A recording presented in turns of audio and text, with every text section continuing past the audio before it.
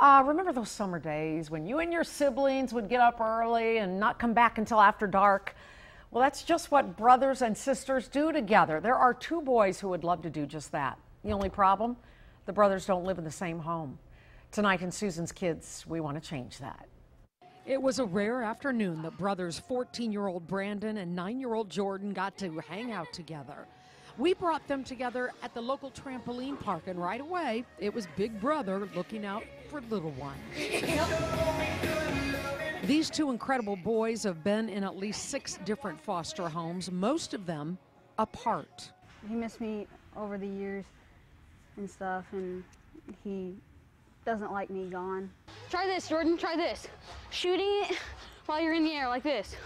I did it! You made it! That's what it's all about with these boys, encouraging one another, laughing with each other, just having fun. Once we get adopted, we'll be united and start living with each other again. I don't like to move to place.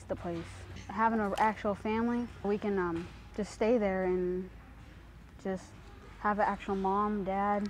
These are two intelligent boys. Both say they want to be narrow gauge engineers when they grow up. But before that, they just want to be kids together. It's the little things that mean the most. He just brightens my day a lot. Usually he wakes me up on summer mornings. Whenever he gets up, he's like, hey Brandon, hey Brandon.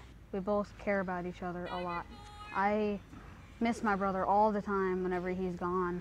Things just don't feel right. Yeah. They don't feel right, do they? Because families stick together.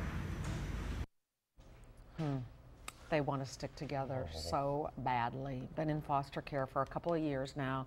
They are not living together. If you think you may have a loving home for Brandon and Jordan, call the number on your screen or go to adoptkansaskids.org.